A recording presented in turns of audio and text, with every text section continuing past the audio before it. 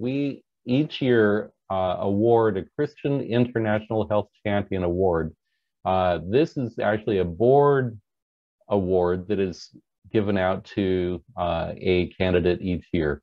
And it's based on nominations, and the board then selects the recipient. And I won't go through the list. We have quite an accomplished list of people that have received this award. I will mention that Connie Gates received an award in 2020. Connie Gates, as many of you know, was a pioneer in community health, instrumental actually to the founding of CCIH. Professionally, she had began a 50-year partnership with the Comprehensive Rural Health Partnership in Jamkhed, India in 1972. She was very active early on in CCIH, way before my time, helping launch the network. She was the first treasurer, serving from 92 to 2001, plus a brief stint as board vice president.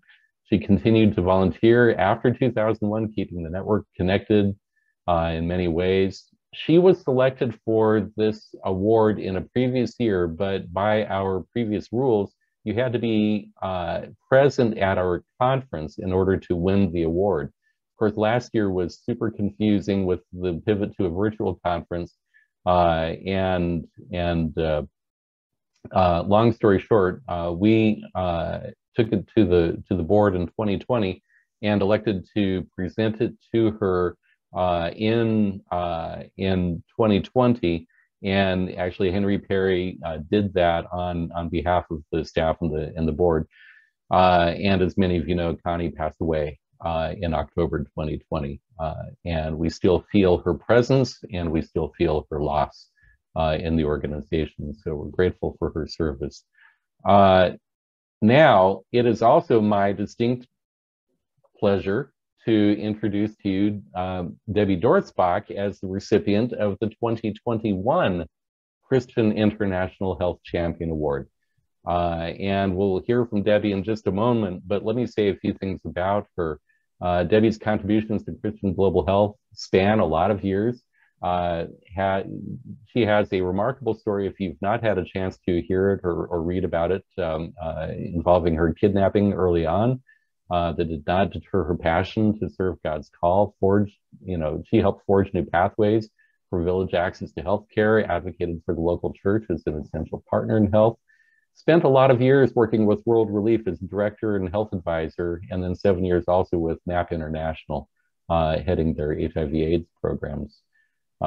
Debbie's been a supporter of CCIH since its early days, promoting membership, recruiting international partners, contributing as a speaker, moderator, content developer for our conference. And many people know her also as a mentor and an encourager, particularly for people early on in their career. Debbie, I think you're on. I'm not sure if I have the wherewithal to highlight you. Mona may know how to do that. Well, at least I see you on the screen. But before we do that, I want to show everybody the award. Let's see, how did we spotlight you? Maybe we can unspotlight for a moment and can everybody see me or not me? Okay. Well, great. Let me show you this award then. I'm very pleased to show you this. There we go. The Christian International Health Champion Award to Deborah Dortzbach, MPH, MN, in recognition for your outstanding contributions to promoting international health from a Christian perspective. We're grateful, Debbie. And now, please, we'll be forwarding this along to you. And we'd love to hear from you right now. So Debbie, over to you. Thank you. Thank you very, very much, Doug. And everyone on the board at CCIH, I'm just so delighted to be able to speak to you this morning. And I want to talk to you a little bit about an event that happened last week when the moon slithered in front of the sun and created another very spectacular event, an eclipse, which some of you perhaps got up early in the morning to witness. I unfortunately did not, but I did catch a glimpse of it on the internet, and it was really, truly spectacular. It was a bit of a substitute, however, and I understand that it created a bit of a ring of fire, and you could just glimpse a bit of the sun around the moon.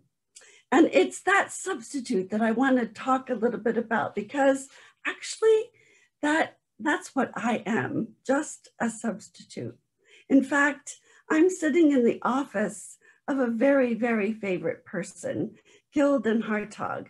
I happened to come with my husband to see his widow, Marilyn Den Hartog. In fact, she's sitting here right with me. I want to show you her.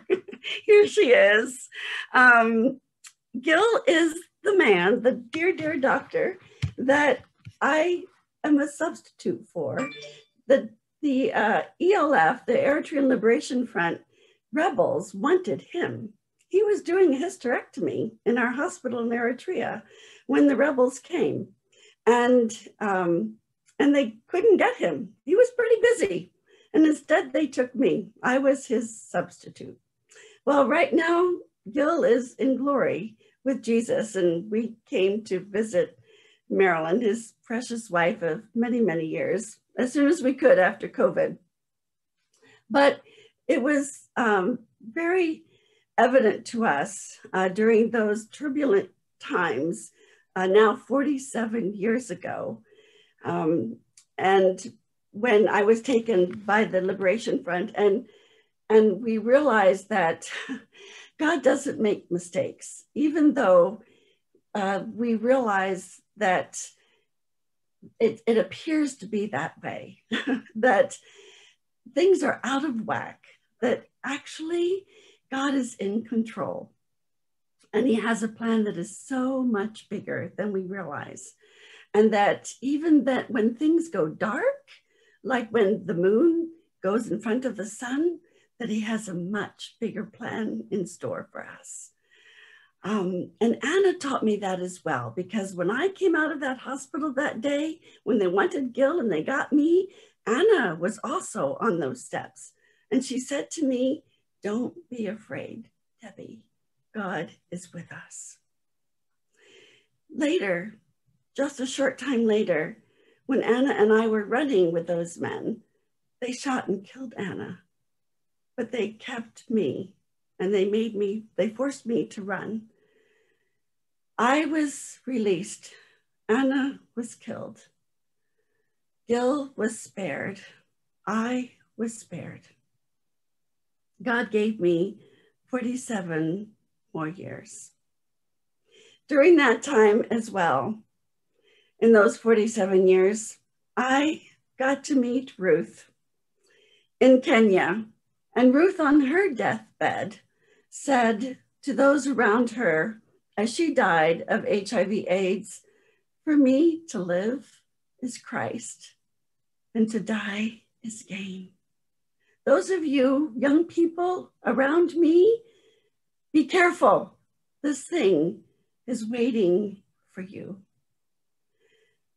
And I got to meet in China, Ang, who had suffered the witness of those in Tiananmen Square. And God used that experience in her life to completely change her and lead her to Christ. And as a result, she ended up going and discovering the beauty of witnessing to those men and women who were attracted to same-sex and consequently got HIV and led them to Christ in her home country, and had a fabulous ministry. And I got to meet others very similar in very many places throughout the world.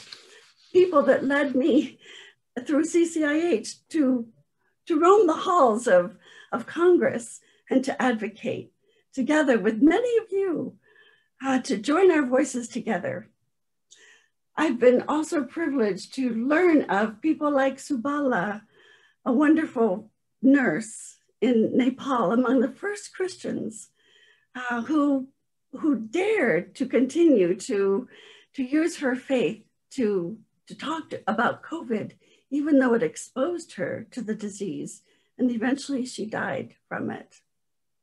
So yes, 47 years, I've been a substitute, but God has enriched me, and he's been showing me that yes, there's a ring of fire, that we all actually are so blessed, so empowered by that ring of fire, and that one day we will be joined with those who have gone before us, and we will be so privileged to join that beautiful, beautiful chorus, and to be able to say with those who have gone on, those that, like Subala, who have succumbed to COVID, like those who have witnessed and have gone on even through HIV/AIDS and others. Worthy are you to take the scroll and to open its seals, because Christ himself was a substitute for us. You were slain, but by your blood you ransomed people for God from every tribe and language and people and nation, and you've made them a kingdom and priests to our God, and they shall reign on earth. So today I receive this reward, not because I'm worthy, but because he is. And from him and through him and to him are all things. To God be the glory. Thank you.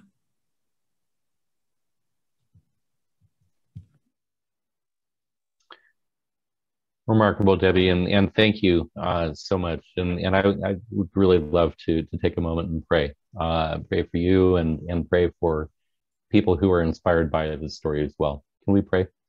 Lord God, we thank you for Debbie Dortzbach, and we thank you for her witness to you and for the work that she has done in lifting you up and advancing health in your name throughout the world. And so too, Lord, we give thanks for the many people who are also listening to your call, following your lead in all parts and corners of this, your world. May we draw inspiration from leaders like this and from voices like this in a way that influences each of us each day to draw closer to you and to serve others with the passion that you have. Thank you in Jesus' name. Amen. All right.